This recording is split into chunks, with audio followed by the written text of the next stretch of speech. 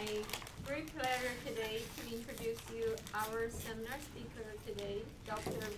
Wollheim.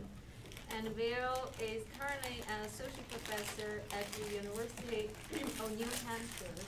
And he has a joint appointment in the Department of Natural Resources and Environment and in Institute for the Study of Earth, Oceans, and Space. He's also co-director of the Water System Analysis Group, who works across disciplines and pursues integrated studies of hydrology and biochemistry to understand environmental changes across dimensions and scales. So you guys have received my emails containing the links on Will's CV, Google Scholar site, and Twitter account, and homepage. So it's very evident that he's one of the few highly cited, highly productive leader in the field.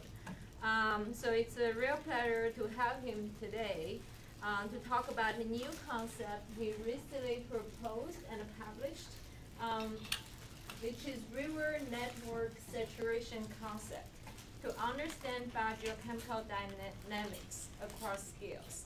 So without further ado, I will turn the stage to Will, and please join me in welcoming Will.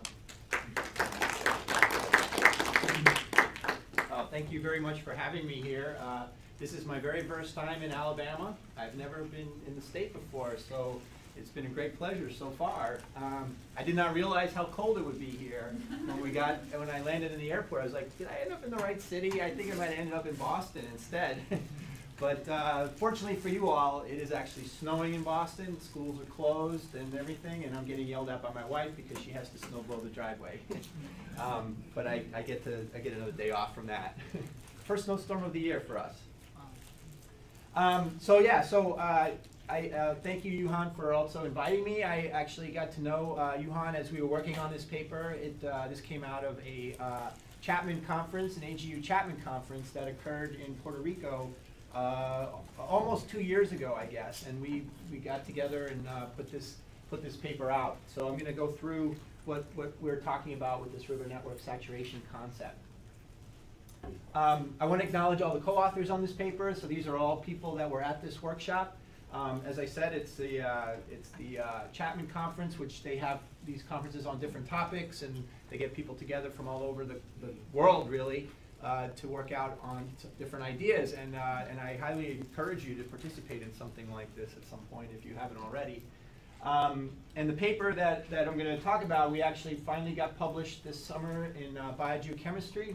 And if you wanted to take a look at that, let me know. I can also send you a copy if I assume you can have access. You have access to it here.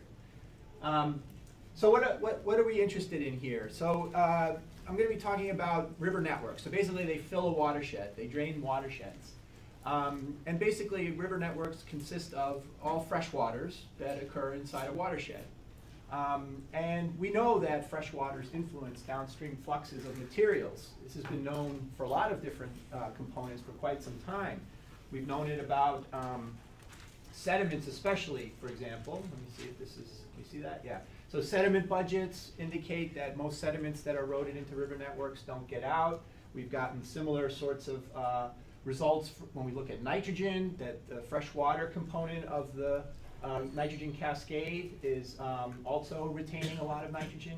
And more recently, it's also been identified for carbon, for dissolved organic carbon as well as for inorganic carbon. Let's see.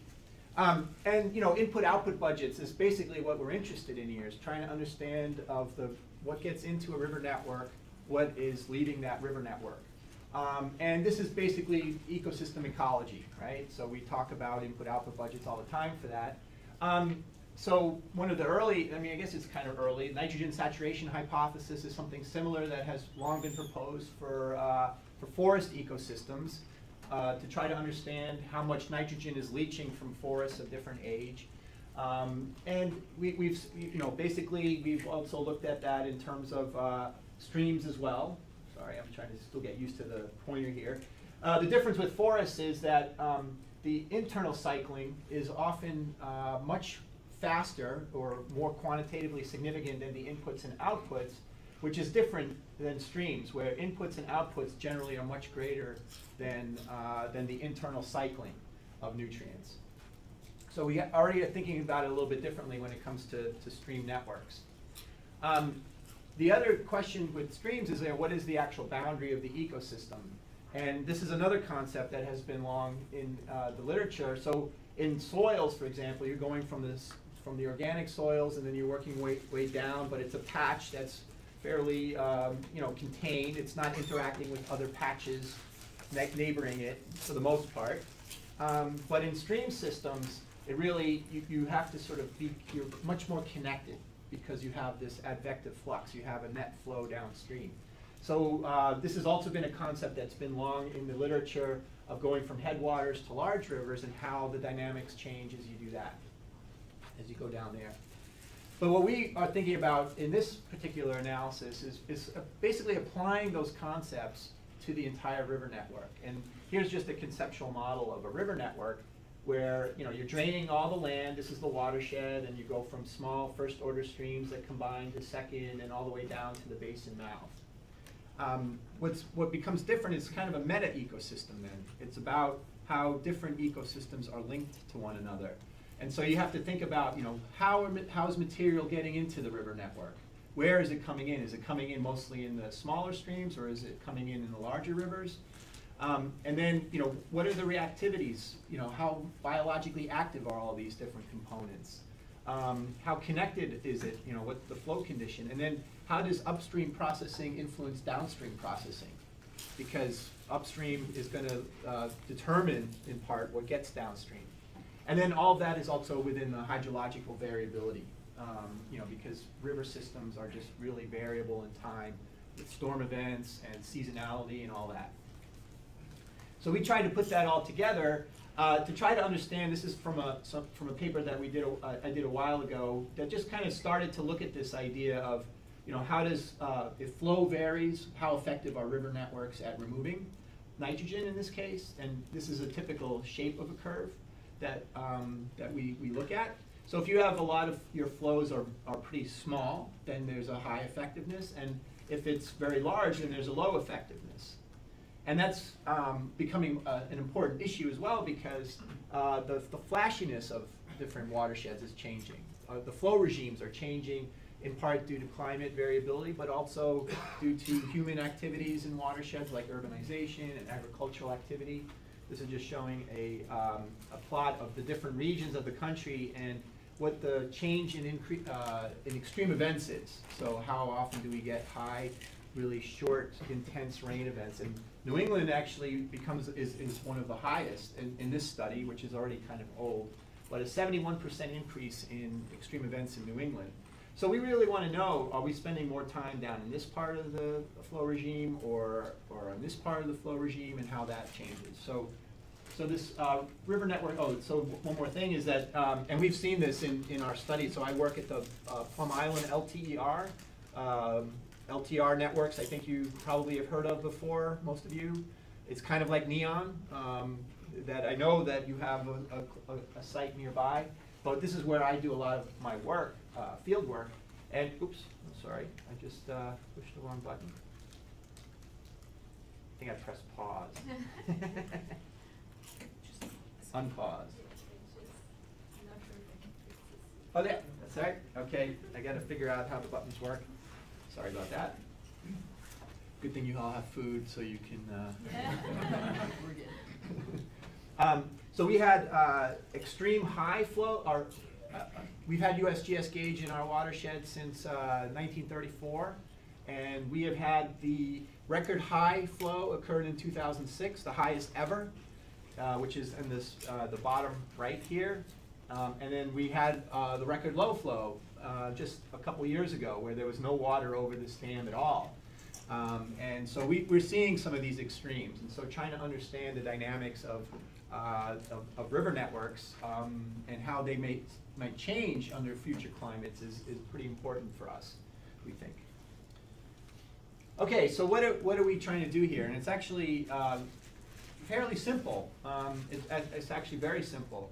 The idea is that we put everything in a discharge space here. So we're going to put discharge, kind of ignore concentration for now, focus on discharge. So as flow in a river network increases, the supply of a constituent, any kind of theoretical constituent, is going to increase.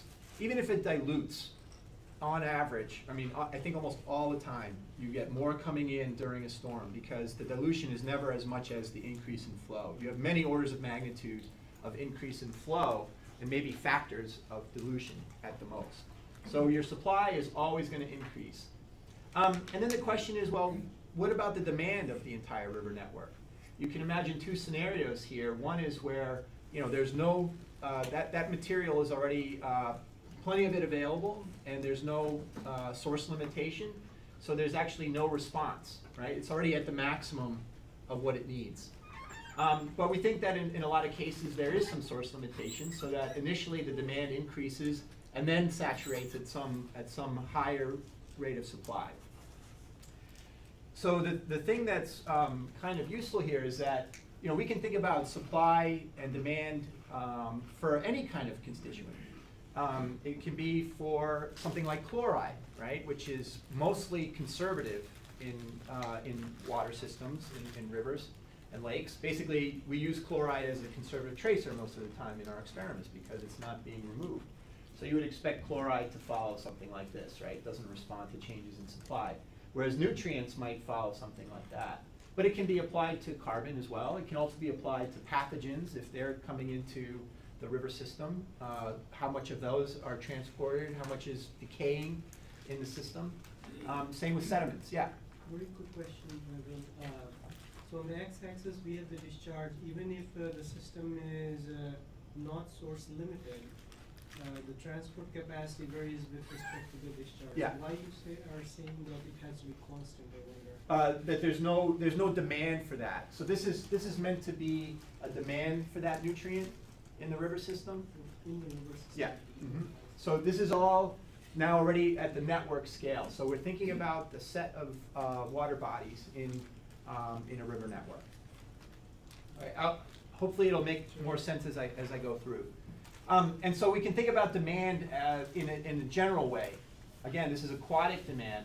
And you can imagine for these different kinds of constituents, you know, there's uptake, which is assimilation. You could have dissimilatory processes like denitrification, but you can also have things like settling or transformation from one form to another. And in terms of gases, it could be just the loss of the gas to the atmosphere. So this conceptual framework is about the balance of supply and demand at network scales and requires a network perspective. And it really is building on a lot of earlier things, including by colleagues of ours. Pete Raymond proposed something focusing mostly on a pulse shunt concept, which you can also read in the literature. So this is a figure that's in the recent paper, but oh, and I apologize. I don't know why. I think this is one of the reasons why I should have used my computer. This sometimes happens. I apologize. It's kind of nonsense here, but basically this is the same thing that I showed before, where there's supply and demand. The pulse is when you have the increase in supply. There's some kind of processing, and that which is not processed by the network is shunted downstream. And when you look at the proportion that's removed by the network, it follows this pattern that I introduced earlier, where you have this basically a S-shaped curve. And the balance then determines then whether the network regulates fluxes, right? And if it doesn't regulate the fluxes anymore, that's what we call saturation. The system is then saturated. And so the hypothesis that we are testing, and it's not really that novel. It's just kind of a new way of trying to understand it and applying it across general situations, not just one form of solute, say. But the idea is that the capacity of an entire river network to retain, remove, or transform a constituent declines with increasing flow, okay, due to increasing imbalances between supply and demand. And the flow condition at which river network saturation occurs is a function of the reactivity of the constituent. So some networks become saturated, for some solutes become saturated earlier in that flow change than others. And so the mathematical representation of this is shown here, where basically this is the proportion that's removed by any given water body, and it's an exponential decay function. And these terms up here are areal uptake, length, and width. So this is the biological term, for example. This is the area that's habitat, and then this is the discharge and the concentration, so the supply. And you know, basically, that's the demand in the numerator and the supply in the denominator. And so it's the balance of that that matters. Yeah. Sorry for interrupting, but are you considering only biological uptake and you're not considering chemical transformation? We can consider that as well. So in this case it is, but I'm going to go into how it translates into those as well in a second. Okay? So, so if you consider this as demand and supply here, right? Then you can start to isolate these different terms and see, well, how do things change with extreme events? For example, in this table, how does length change? You know, you can have the network extending into smaller streams, or you know, smaller parts of the catchment. You get, you know, how does the width of the river channel change, or how does connectivity with floodplains change? So you can go through and really break down exactly what is the change that's occurring. This is a table for extreme events, but I have a similar table for impacts of urbanization. You can do the same thing where, you know, people cover up streams and rivers in urban areas, and things become more channelized, and floodplains are disconnected, and you know, things like that. So this kind of is a way to combine all these things into one picture. So here's where I want to get into why it may be relevant for other kinds of processes, not just biological ones. Because if we summarize the uptake divided by concentration in stream ecology, that is called the uptake velocity, which has units of meters per year. Or sorry, I should say length per time. And you can imagine it as how quickly does the constituent travel through the water column. But that then becomes identical to a settling velocity for a particle, or it also becomes similar to the piston velocity for gas exchange out of the water back to the atmosphere. So if you then substitute that term as the parameter in here, then you can start to apply it to all kinds of different processes. And so one of the things that we did in this paper is just kind of summarizing some of these different processes in terms of their uptake velocity, or piston velocity, or settling velocity, however you want to think about it. And you can see that this is all standardized to this meters per year. And so for chloride, for example, we assume that it's not reactive at all. So that's just given as 0, which is actually very helpful. And if you come to my talk this afternoon, you'll see an application of this. So I'm giving 2 talks today, if you didn't know that already. And then you can see that the inorganic nutrients, you know, can range quite a bit, up to several thousand, all the way down to, for denitrification, something like 25. You know, that's a typical uptake velocity for denitrification. DOC ranges as well, several orders of magnitude.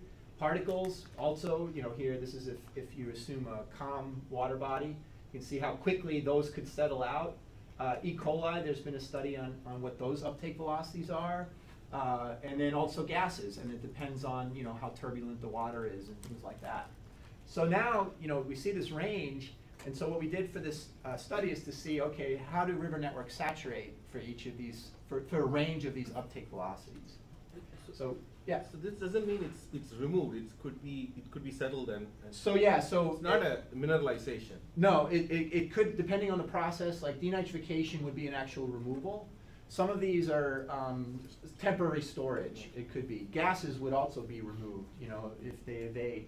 So you have to think about. So we're not really thinking about the recycling of the material once it's. So we're kind of thinking in terms of net, you know, net removal, net uptake. It can get much more complicated than what I'm talking about today. So, but here's the model. I'm not going to go into it, but basically it's a fairly straightforward model to look at, to apply the uptake velocity and accounting for the distribution of hydraulic loads and flow paths. You know, what's the probability of a first order stream flowing into a second, then to a third, then to a fourth, or is that first order stream going into a fourth and then a seventh, you know, or something like that. It doesn't have to go sequentially, it can be, there are different probabilities, and so this model accounts for that. The things that we're thinking about, the other assumptions, and this gets at your question as well, is that we're assuming for this talk, spatially uniform loading, the stream network only, for this part of the talk anyway, chemostatic, no changes in concentration with discharge, demand is a net term, uptake velocity is constant with flow. So there's a lot of assumptions in here, but it's really just to try to get at the underlying dynamics of river networks. So I'll show you some of the results. At this point, it's mainly modeling results. I'll have one slide towards the end, or several slides towards the end that get into more of the comparing with data. But basically, what this is showing here, so all this plot is similar to what I showed before. This is the proportion of mean annual flow. So this is the mean annual flow here, and then we look at dry conditions versus storm conditions. And this happens to be the storm of record in the Ipswich, about 15 times, I think. The mean annual flow is what it was. So this is an indicator then of the supply, right? And then here's the proportion that's removed. And we're looking at this removal is of the entire set of surface waters in the river network. So what you see here is that, and then these are different scenarios of demand. So here we're looking at more like very refractory dissolved organic carbon. This was similar to denitrification. This is similar to ammonium uptake or potentially nitrification. And you can see that as the demand increases, the network is actually able to buffer a lot of change in supply when your uptake velocity is high, and is much less able to when the uptake velocity is low. Which kind of makes intuitive sense, but this kind of now lets you also think about, for the process that I'm interested in, am I typically in this range or am I typically in this range? And then you can sort of get a sort of quick snapshot of how effective the river network will be at removing that constituent. So what I'm going to look at then is trying to understand one of the parts of this idea is like understanding this flat part. So how does that actually happen in river networks? Or and so here the flat part is short. Here it's much longer. And I'll show an example of each of those. Like, why do you think that happens? I guess I'll start with a question. Unsaturated. So everything's removed. When everything is removed at this upper part here, Yeah. right? Yeah. Yeah. So you don't reach the saturation. But how does that work in the river network? That's what I'll cover. So if you don't have it, does anyone have a hypothesis? Maybe it's kind of obvious for some. It wasn't obvious to me. That's like supply is very large, demand rate is small. So the supply is very large. Yeah, and the demand rate is very small. So in that case, so that's when you start to decline, right? Yeah. But then why is it so flat over this broad range of supply increase? So it's because everything's removed quickly, right? Mhm. So the system is, for example, very autotrophic. Right. And when you put a lot of nutrients, it will be removed. Right, right. But there's actually a spatial component to this Okay. that's kind of what I'll talk about in these next Is it slides. possible the turnover is so quick? No, because we're assuming net removal. So once it's out of the water, it's gone, like denitrification. So I'll go What into. are we normalizing to proportional removal? When you say proportional removal, what is the normalizing factor there? It's of all the inputs to the river network. So that's why I have this plot here. This is the entire river network. So the lands, this is focused on non-point sources, and they can enter anywhere. That it intersects with the stream. So depending on where they are, like headwaters versus You're getting. water streams. Yep. Their removal rate becomes very different. You're getting there. So again, we're assuming spatial homogeneity throughout the river network. Okay, yeah. Would there be time in the river, like flood flow reaction time or residence time? It has to do with residence time as well. Yeah, and it also has to do with source limitation. So let me go through the mechanism now that you've had a chance to think about it. That's what I meant by turnover residence time. Oh, okay. Short residence time. You have long, so when you have low flow, you have Yeah. long residence Yeah. time. Right, yeah. So let's go into it. So this is a typical, so now we're looking spatially. And we're looking at, again, an entire river network. and we're looking at the different river orders. And this is a plot showing a typical distribution of where non-point sources first get into the river network. And what it's showing you is that, for example, in this entire river network, 35% of the inputs are going right into first order streams, and then about maybe 25% in the second. And you can see that very little actually gets in, and this is a fourth order down here, but very little gets into the large river initially, directly, okay? Just because, you know, that makes sense, because most of the river length in a river network is in the small streams, so it's intersecting more of the landscape, and therefore intercepting most of the non-point sources. So then we're going to look at, so that's the inputs, okay, that's the supply under all flow conditions at this point, because it's proportional. But then we're going to look at now in the seventh order river network, we're going to look at a very low flow period. We're going to assume a relatively low uptake velocity. This is actually similar to denitrification. And so here you can see that this line will be the same on all the coming plots. And here is the proportion removal of the contribution of each river order to removal by the entire river network. So you can see that overall there's 99.7% of the material is being removed by the network. Okay? The headwaters are a little bit leaky, right? Because they're not removing everything that comes in. But the larger rivers are compensating for that. So the leakiness is being compensated for by unrealized demand in the larger rivers at low flows. So basically, because most of the inputs are occurring in the headwaters, the larger rivers aren't really getting everything that they could use. Okay, does that make sense so far? So now we can go to 10% of the mean daily runoff. So everything else is the same, it's just the flow rates are higher. And you can see 10%. And so now you can see the difference between these two lines is much greater. So that means headwaters are very leaky now. But the larger rivers are still able to compensate most of that upstream leakage. So you still have over 90% retention at the river network scale. So if you integrate under each of these curves, that gives you the percent removal, okay, by the network. And you can see that the larger rivers are contributing much more to that network function under higher flows as flows increase. So now we go to 20% of the mean daily.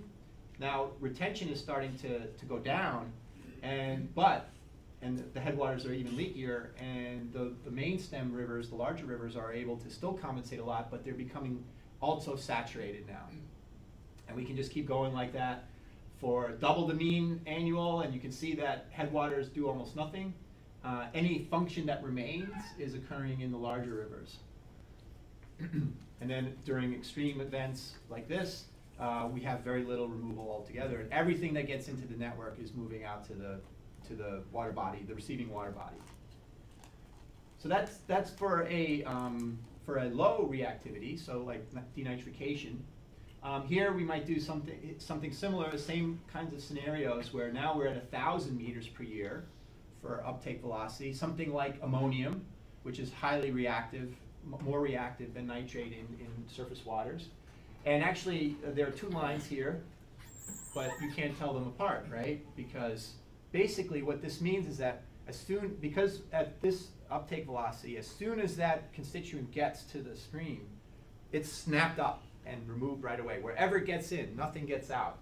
And that's actually, something, well, let me just do the next one. So now here we have at double, so you can see for ammonium then, you do have leakage from the headwaters down, but we're still almost near 100% removal. And then even at 20x, which is like a record flow, if this process rate were to remain constant during that, you would still have half of the material being removed that enters into the river network. And this is just integrating those two curves that I showed earlier, looking at how it varies at the network scale. And so this is kind of typical for nitrate, and this is kind of typical for ammonium. And what this implies, this is actually consistent with what we observe in the system where nitrate does leak downstream, whereas ammonium you hardly ever measure in a system that doesn't have point sources, say like wastewater treatment plants. You hardly ever see ammonium further downstream because it's just always taken up right away. Even under high flows, you don't really expect to see much of a response of ammonium, whereas you would for nitrate. And I think that is kind of what we tend to see in our streams and rivers. So that's kind of the basic idea of the river network saturation concept. And I guess I should have started my timer. Let's see, I still have some time, right? But then there are other scenarios that might make it more interesting. And one of them is, what if you also have an increase in loading that occurs, like due to anthropogenic activity, like agriculture or urban areas? And so what we did then is you can apply functions of uptake velocity where it shows a decline with increasing concentration. So that VF decline has been shown. It's from the Links 2 studies, which are a paper that was published by Mulholland et al. In 2008 in Nature, where they showed that it declines with increasing concentrations. And in that case, so for example, there are 3 scenarios on here, same shapes overall, but this is with low loading concentration, 0.2 milligrams per liter, 1 milligram per liter, 10 milligrams per liter. And you can see how the network becomes saturated earlier under lower flow conditions as the nutrient loading, the nutrient concentration increases.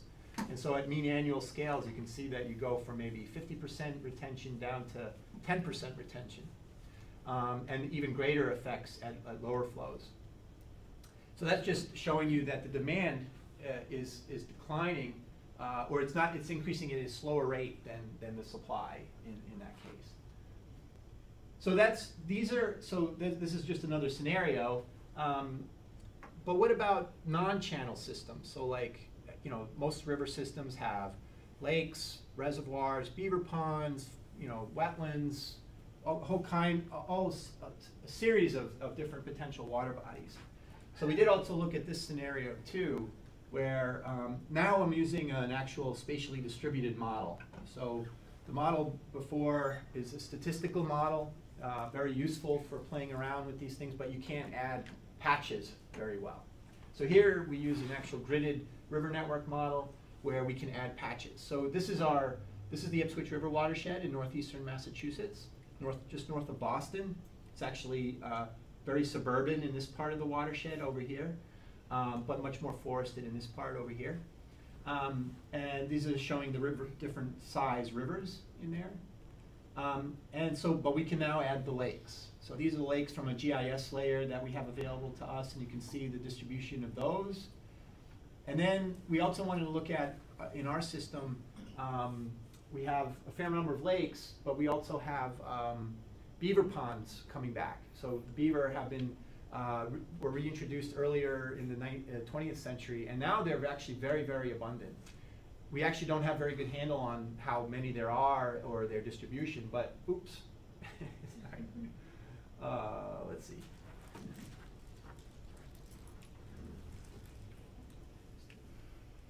Don't know how to do it with this thing. So we just made some scenarios. We just made some up and sprinkled them across the landscape where we have beaver colonies, basically 0.2 per kilometer. So not too abundant, but we just sprinkled them around in the headwaters or smaller streams. And we looked at, and this is the model that we use. There's basically a hydrology model for the landscape, and then we then track the material through the river network in these different grid cells. And I won't go into this. This has been published on a fair amount. But then here are the results from this particular set of scenarios where, again, same axes. Again, this is kind of screwed up, but this is the proportion of mean annual flow. And this is the proportion of removal by the entire river network. And here's the S4 is the channel-only scenario. If we added the lakes, it's also not labeled correctly. If we added the lakes, that's what is S5. If we added the beaver ponds on top of the lakes, that's this S6. And then also we had a scenario where we connected some hypothetical floodplains at double the mean annual flow, and you can see that would also bump it up. So these more lentic waters, sorry, that's my screw up. should be effect of lentic water bodies on network scale removal. That only enhances the demand, okay? And so, you know, it's important to try to incorporate all this to understand how different kinds of river networks are functioning. So if you made a big ocean out of this, it'll be flat? A big ocean? Yeah. Yeah, if you had like the Great Lakes. Yeah. Uh, That'll be flat then? it would probably be, yeah, it would probably be pretty flat, like 100% removal. Why is that? Well, because the water stays there for so long, and the Everything settles down? and and potentially, you know, Okay. yeah. I mean, I don't know. We would have to set something up. Yeah, residence time is infinite, I Yeah, suppose. yeah. Okay. And so, just to look at some data to sort of confirm that wetlands are contributing a lot in the Ipswich. Here's a scenario where we look at the dissolved inorganic nitrogen concentration versus distance from a subbasin that's in this watershed that is urban up here, and that enters into a system that has a lot of wetlands starting around 5,000 meters. And this is what we would predict if we had no reactivity at all. So VF equals 0 in that case, this dotted line. This is what we would expect.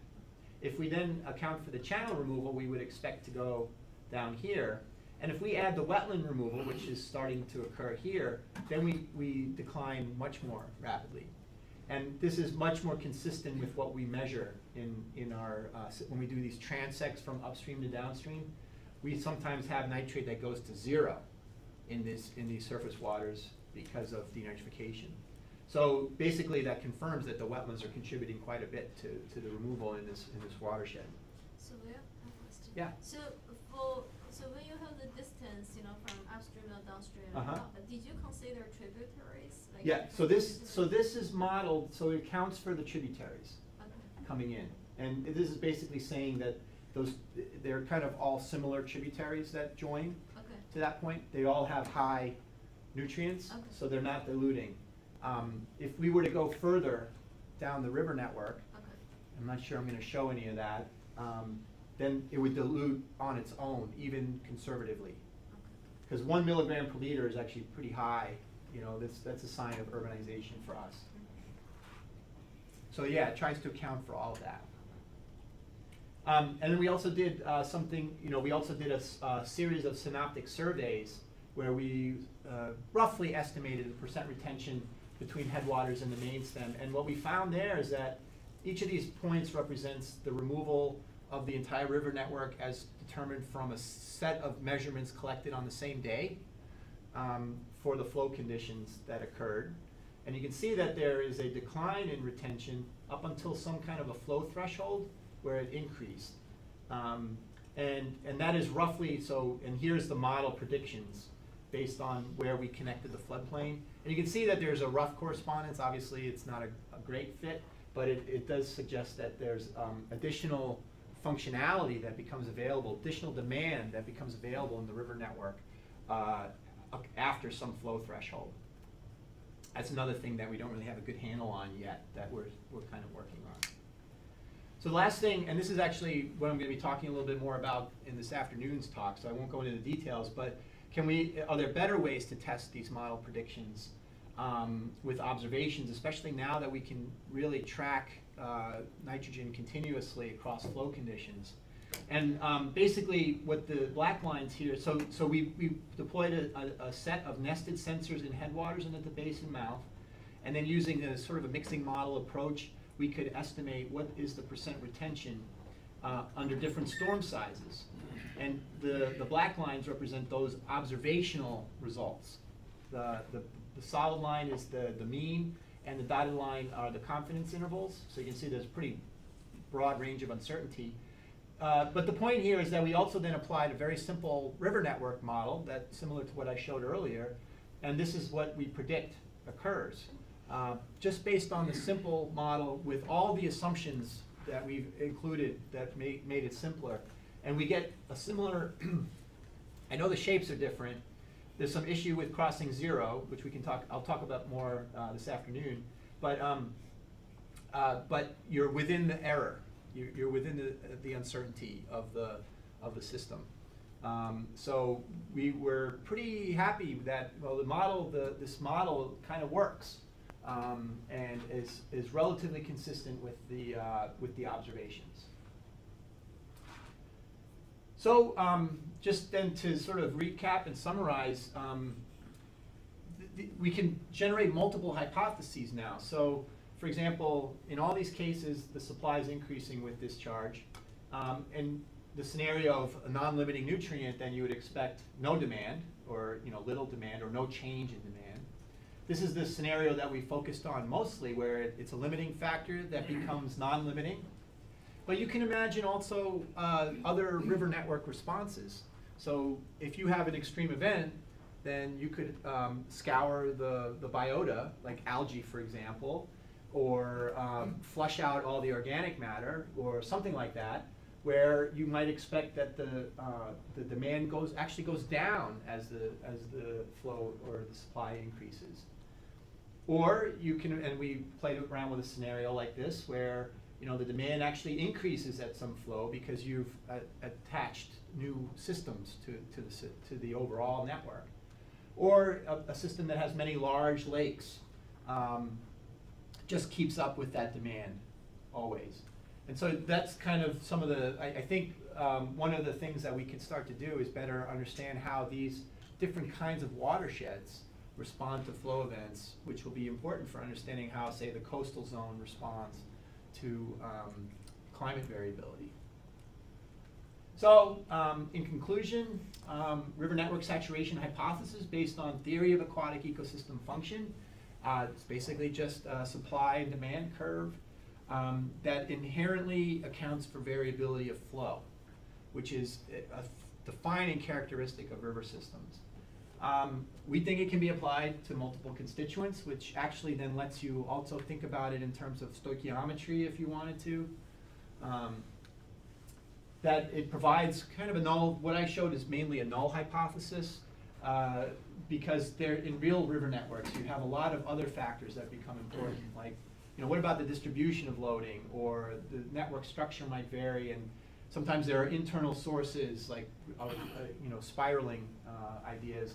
What about the water column contributions to that? Not considered yet.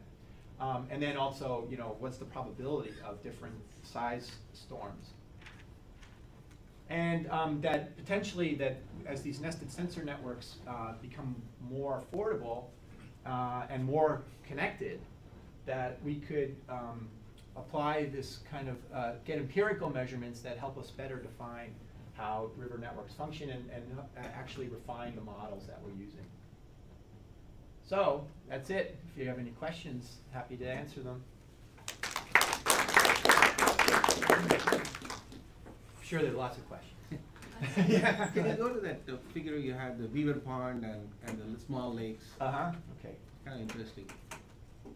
The map, or just the figure, yeah. This one? Yeah, that's the one. Oh, yeah. this one, okay, yeah. That's kind of fascinating to me. So as I said, if I just keep on putting more and more lakes, you're getting better and better, right? Mm-hmm, yep. So if I want to solve the problem, I got to create a lot of little lakes. Yeah. Or maybe one big lake. Mm-hmm. Okay. Now here's a conundrum here. If we have a lot of little lakes, then there is also sediment storage. So if there is a big event, you might mobilize that thing. Yeah. Actually, it's detrimental, right? Mm-hmm. So how do you reconcile that? I mean, in terms of strategy, what would be the strategy? Oh, Put right. more So lakes if you're up. actually doing it for management purposes. Exactly. Yeah. Well, reservoirs are doing that all the time, right? And they're always filling in. And how do we manage them? We end up dredging them, right? So that material has to be taken out. I mean, that's not a good answer, I don't think, for your question, but that's the kind of dynamic that occurs. And so, the other part of that, it depends on the constituent. So for something like sediments, eventually they probably will be no net storage anymore. So that changes through time. Those sediments, create wetlandy kind of habitats, which would actually improve the nitrogen fluxes, because those shallower, maybe they have organic matter in there, they probably have a lot of denitrification occurring. So those actually may be contributing to enhanced nitrogen removal in that situation, you know? But I see your point. You know, one of the things that I've thought about is, you know, for in urban systems, you know, you get flashier. So one of the strategies is to build detention ponds that slow down the runoff, which would also slow down the delivery of nutrients, which would push the probability of a flow level in this direction, right? You'd have fewer of these high flow events and more of these, and that's when the river network can actually remove most of it, or more of it, I should say. So there's a lot of dynamics that could be considered, I think, with your question. Yeah. In regards to the figure where you showed that when the floodplains get connected, how were you saying that there will be an increase in residence time, and so the removal rate will be higher? Yeah. So basically, the way it works is like right here. So here, this is all channelized. Well, it's channels in those lakes, but here the channels, the downstream channels, go overbank and become connected to some kind of floodplain that's given the same reactivity. So that's another assumption, right? It's given the same. That's what I was wondering, that when the floodplain gets connected, there can be a lot of source of organics or other minerals at that time and stuff. So it can lead to an increase also. I mean, in the source. I mean, there can be a lot of. Oh, so there could be some sources mobilized. Yeah, because it gets connected, and in the floodplain there can be a lot of organic. Right. Already. But I think also if there's a lot of organic, then this, in more than in a channel, this actually may go up when the floodplain gets connected, because you're connected to more organic matter. Right. And it will probably take some time to establish low DO conditions. But potentially this could actually then go up, which would cause this to spike even further up. So there's a lot of things, a lot of interesting dynamics that are not considered in this, but you highlight one that would be very interesting to look at. So I was curious, like, so a lot of processes occur at like a smaller scale, and how the model is more sensitive. So just good question, give example, you know. So you have the supply curve look like this, right? So it could be like a linear change, or it could be, you know, with different degree of order. You know, the concentration depend on what you look at. Right. The concentration, the variation concentration vary with discharge. Right. So yeah. does that actually influence this result a lot? So we haven't really looked at that, but I think I know what you. Sorry. So yeah. So this, actually, probably the simpler way to put this is if this was linear. Yes. So that would be no change in concentration.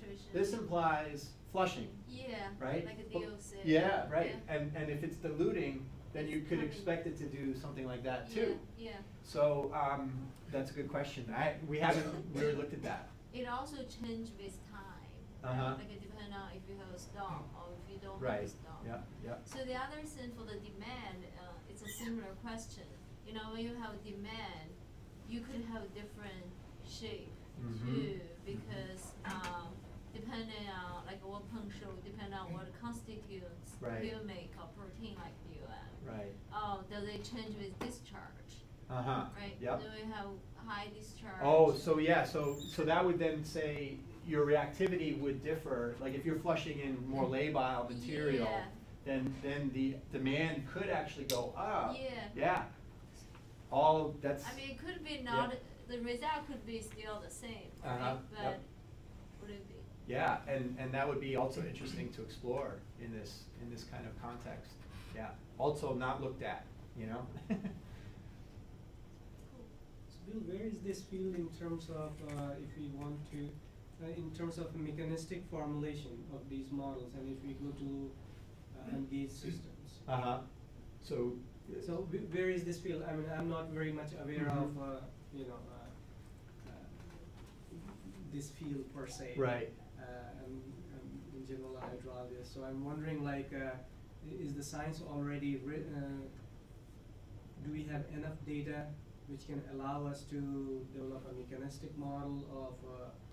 I think there are people that are doing a more mechanistic models of this, for example, including hydrology folks, because a key part of, let's see if I can get there quick. Like here, what is controlling you is a big issue. And one of the factors that's important is how much water gets into the hyporeic zone, for example. So what proportion, in a given reach, what's actually getting down into the hyporeic zone, and what are the processes down there? And this is kind of assuming a mean average, like it's a reach scale estimate that subsumes all of that more mechanistic dynamic. So there are some folks, I can't even remember their name, but they looked at something similar in the Mississippi to understand what the role of, for example, hyporeic zones are in nitrate removal. So I think there's another community that's really looking at that.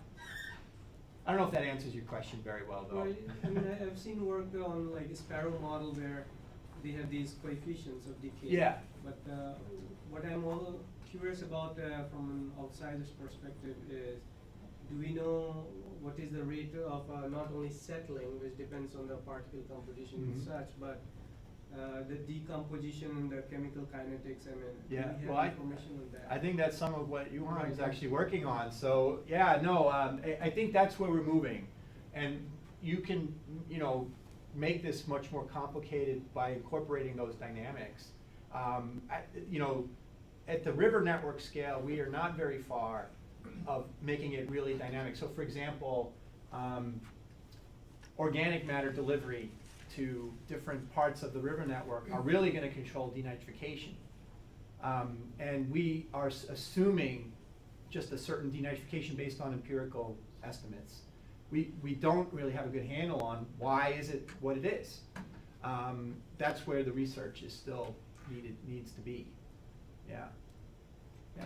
So I'm just kind of thinking in terms of a solute transport, mechanism, like in terms of just simple sorption, where I guess you can model that as an uptake somehow, like as a removal. But if you have reversible processes, or like the mass transfer rate is relatively, say, slow compared to your residence time, something like a Donkohler analysis or something, where how would that affect where you have a delayed then load coming back in? Right, yeah, and that would cause, like, if you have a storm pulse, you could be driving material in to the sediments, and then that storm pulse goes away, and then that might be leaking back again. Not considered right now. That would be, getting the internal processes in there where you could have sources in the river system itself. The simpler analogy would be like ammonium is actually being converted to nitrate and then continuing to flow downstream. But this is the Donkohler number right here, right? That is the Donkohler number. And like K times residence time, you rearrange these terms, that's what it is. And it's kind of similar to all those other formulations, yeah. Another question. So just follow up from Mukesh's question. So from your perspective, do you think we got like a decent size of data for the U, for the terminal U? I mean, we have a lot of nitrate, maybe phosphate data, and so can you comment? Do you think we need, like, for the U, like, what's the state of the community instead of like a constraint? How good this U is? Because for nitrate or for everything? Yeah. So the assumptions here. Let me see. Did I show this? I'm looking at. I think it's kind of relevant to this. Let's see. Demand is a net term only. Uptake velocity is constant with flow. I don't think we have a lot of what we need to really understand the dynamics as flows increase. We don't know, like, for example, if you're scouring the algal community, then your assimilation of nitrate is going to go down after a storm. But we have no way, we don't really have that data. I haven't seen that kind of a synthesis before. Or, like organic matter. Like we have some evidence in our systems when the leaves fall into the streams that the nitrate can go really low in urban streams where it's usually very high. But we don't model that kind of stuff. There's actually a recent paper by one of our co-authors, John Kazuba, for a wetland-dominated watershed in Minnesota that combined DOC and nitrate. And the DOC actually influences the nitrate uptake, and or the denitrification. And I think that this is where you got to couple the biogeochemistry, you know, the carbon and the nitrogen dynamics along with the hydrology. And I think we're just kind of scratching at the surface. And I don't think there's any, I mean, John, that's one of the first models I've seen that really looked at that interaction. Yeah. I have a question. What do you think is the reason of higher removal rate in lower river order? Oh, because when the flows are low, you just have a very high surface to volume ratio, right? So you have a lot of reactive surfaces relative to the volume of water that's moving over those surfaces in the headwaters. And because the headwaters are where most of the nutrients first enter the river network, they also have the first crack at taking it out. So that's why this has actually been somewhat of a debate in our community. Are large rivers or small rivers more important? And the answer is both. That when you have relatively small supply, low flows, the headwater streams are really good at just taking everything out right away. But then once the flows increase, they get overwhelmed because, you know, they're kind of narrow. So when the flows are low, they interact with the water interacts with the bottom. But then as the flows pass through there very quickly and it gets very deep, then there's much less influence of the biology that's coming from the bottom. Thank you. I want to throw here a question about the groundwater surface water interaction because the word groundwater was not mentioned. Oh yeah, that's a good question. Well, so we account for, so we're assuming that all flow paths have the same nutrient concentration in this. Are you asking about like exchange between flowing water and the groundwater, or inputs? Just listening about connectivity, and you know, we were mostly talking here about surface processes, but the connectivity with the groundwater table is on the same, you know, pathway of thinking. If you have very large events, groundwater, you know, raises very quickly, connects with the stream, yeah. and you know, delivers another pulse of nutrients or contaminants or Right. whatever it is. Plus, we need to consider that actually these concentrations in groundwater are much higher. Yeah. Orders of magnitude Right, higher. right. So they would have large impact on your equations Yeah. and mass balances. Yeah, yeah. So from So- that perspective, I thought that. Yeah, no, you're right. So I think the idea would be that these curves, so maybe it's easier to see in this one.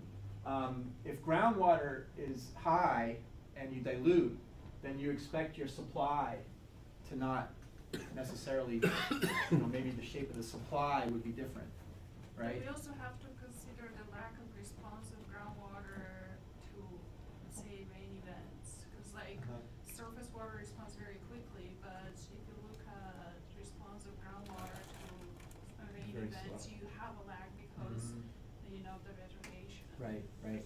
Well, yeah, so we don't really consider that, we don't separate that out.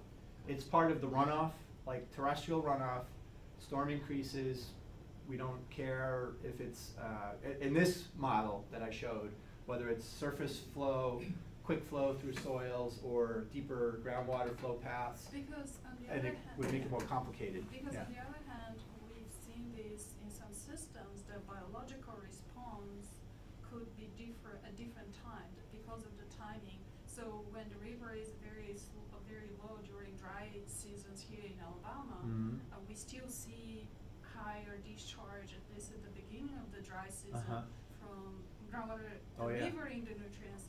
We have hot conditions, we see harmful algal blooms and oxic events, which are triggered by groundwater, Oh, not okay. necessarily by surface water input. Right, right, right. So Yeah. the timing is different, and the composition of the delivered fluids is different. So I think that could probably change some of these It might, shapes. yeah.